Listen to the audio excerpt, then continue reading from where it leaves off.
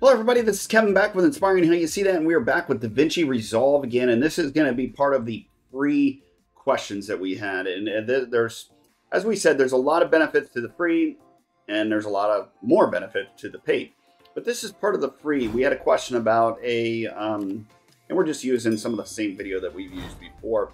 We had a question about blending, and what I mean by blending is like you see this picture here, and you wanted to put this picture on top, but then you also wanted to have something kind of bleeding through or being able to be seen through. Now this is just something, as I said, I just put a generic picture. I mean, you can see there's a dragon picture down here below.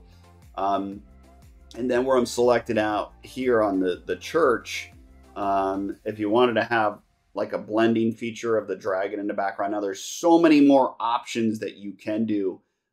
So this is just a blending feature of something behind another picture or a video.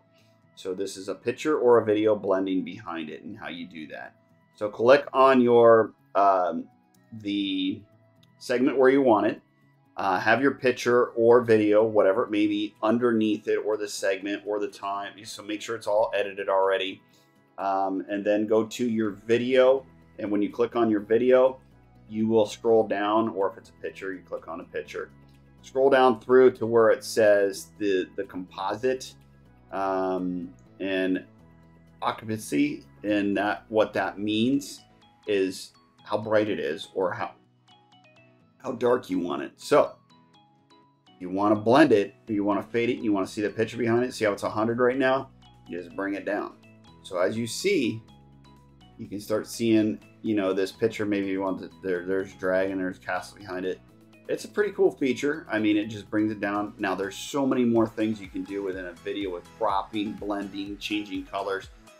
Put that into questions if you have, you know, additional questions on how to do that. We'll put that in a different segment. It would be way too long of a segment if we put that all into one. This is just how you do a quick blend of a photo, video, whatever it may be in that area. So you just wanted to have it real light, or you just see it like said, I just used a dragon. So if you just want to have a dragon, you know, highlighted on this, you know, church back there, you can do it. Whatever video you're doing, this is easy. This is how you do that. So that's how you add that and how you change that. Make sure you do put in the comments and like and subscribe, so that way you'll get notifications to anything that we're doing. And we'll keep putting video segments out to the questions that you have or things that we run across that we think might be helpful. And we'll see you on the next video.